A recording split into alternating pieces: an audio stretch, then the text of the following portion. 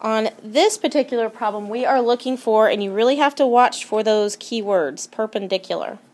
Now remember, perpendicular lines, their slopes are not the same. If it said parallel, then that's same slope. Perpendicular lines have negative reciprocal slopes. So what we have to do is identify the slope in each one of these, and if their slopes are negative reciprocals of one another, then they are perpendicular. So, I don't know if you want me to write that little note here, negative reciprocals. Now when I say negative reciprocals, you know what I'm talking about?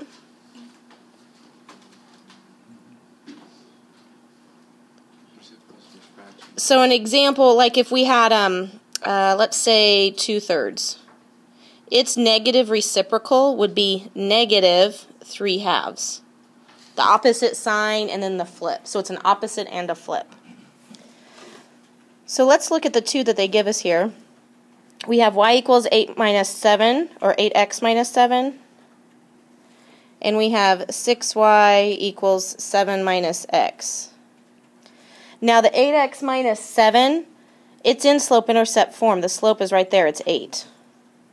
So if this slope is 8, if the slope of the other line is negative 1/8, so negative and flip it, then they're perpendicular, which you can probably already tell it's not going to be, because when I go to solve this, I got to get y by itself, so it's in slope-intercept form, and I get y equals, I get 7 over 6 minus, that would be 1 over 6x.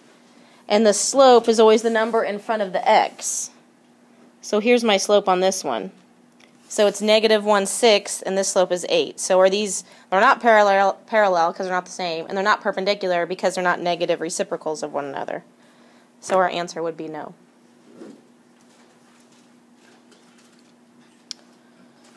All right, number 2 says write an equation of a line containing the given point and parallel to the given line.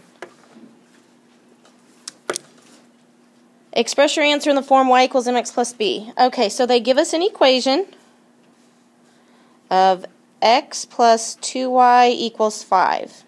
We need an equation parallel to this one. So what that means is I need to identify the slope. That's all I need from this equation is the slope. Once I have the slope, I'm going to use that slope and the point that they give me to write a brand new equation.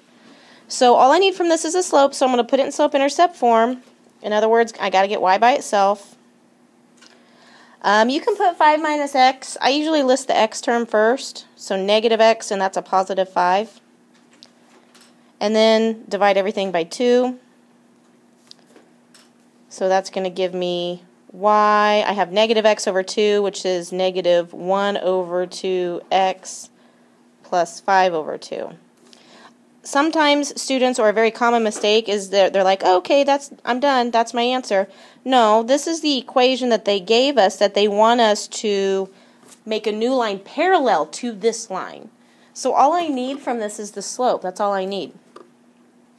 Now that I have my slope and I have a point, I can write a brand new equation that's parallel to this equation but goes through the point 7, 8.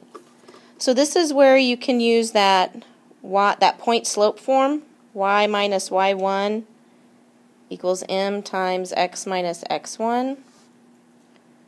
And my y, because it's y minus the y coordinate, my y coordinate of my point is 8. Because I want parallel, I use the same slope, negative half. Had it said perpendicular, what slope would I have used? Flip it, and opposite. Positive 2, yeah. So if it said perpendicular, the process is the same. We just would have used a slope of 2 instead. But it said parallel, so we're going to use the same slope. And then x minus my x coordinate, which is 7.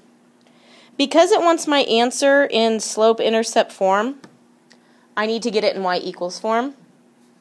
So the first thing, I definitely have to distribute here. So I'm going to get negative half x. Negative half times negative 7 would be positive 7 halves. Add 8 to both sides. and I get y equals negative half x. If you're doing 7 halves plus 8 by hand, you got to get common denominators.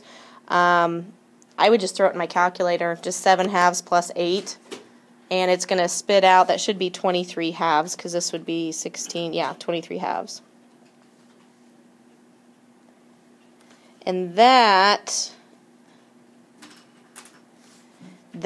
is an equation of a line that is parallel to the line that they gave us, but goes through the 0.78.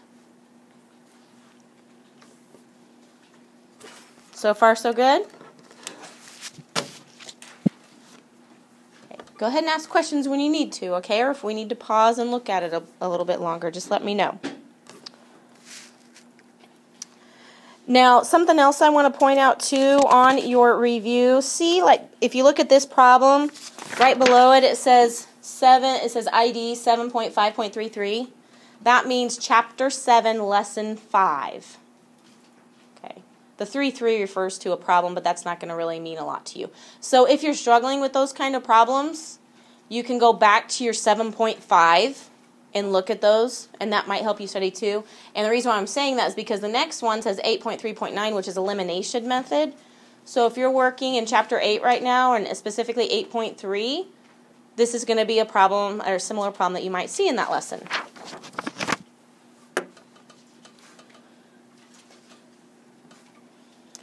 All right, so solve by the elimination method. Remember, in this method, we want our x's to eliminate when we add, or our y's to eliminate when we add. Now, neither one will eliminate right now. So I'm going to have to manipulate the equations a little bit to make them eliminate. So the first thing you have to decide is which variable do you want to eliminate? And it's totally up to you.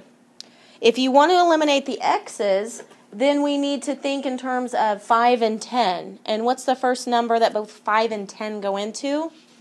10. So the bottom one's already 10x, so wouldn't it be great if the top one was negative 10x? Because then they would eliminate. So can we create negative 10x? Yes. If we multiply that top equation by what? The Wolf of Wall Street. Oh, great.